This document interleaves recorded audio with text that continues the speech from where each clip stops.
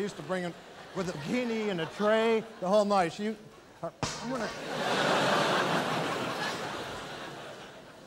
Ladies and gentlemen, watch now. What we're going to do is a little demonstration. For this, though, I would like the lights taken down a little bit to add to the effect. We have some strobe lights, which will really make this look cool. Can you take the lights down a little bit, please? Just perfect. Thank you. Just turn the lights down just a bit. If you could dim them. Yeah, just like that. Perfect. Just take the lights all the way down, if you could. Oh, God!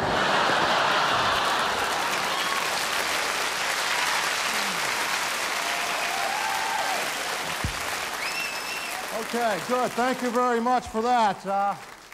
And now that there's bird sounds. Could you turn the bird sounds down a little? Perfect, just like that. Good. Okay, some music, please. Check this out.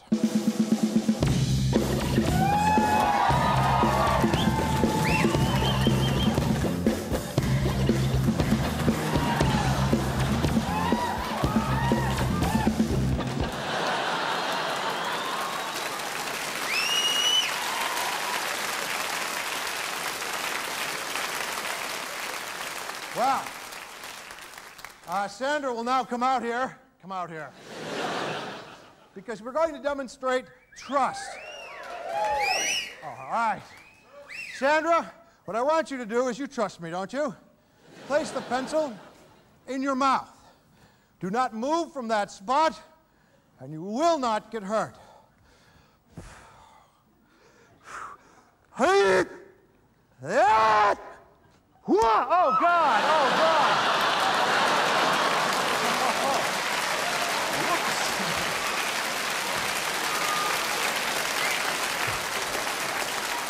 Okay, that's enough, that's enough. That's enough. Maybe next time she won't throw that goddamn tray out here.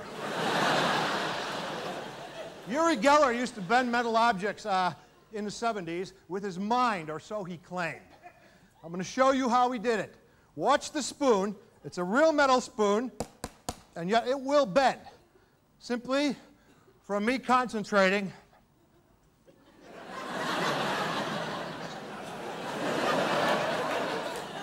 on the spoon. Watch very carefully. Sometimes it happens quickly, sometimes slowly. Already, as I concentrate, it starts to bend here. Slowly, slowly. You'll see it when it happens. Just don't take your eyes off the spoon. Oh! Look, there it goes, there, look, look. Unbelievable. Wow. Oh, did some of you miss it? Well, that's too bad, because I can't do it again. I'm drained. Ladies and gentlemen, thank you all very, very much.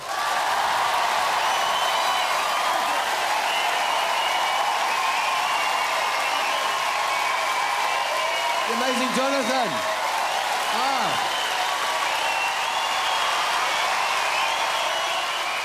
Entertaining and informative, I think you'll agree. Well, now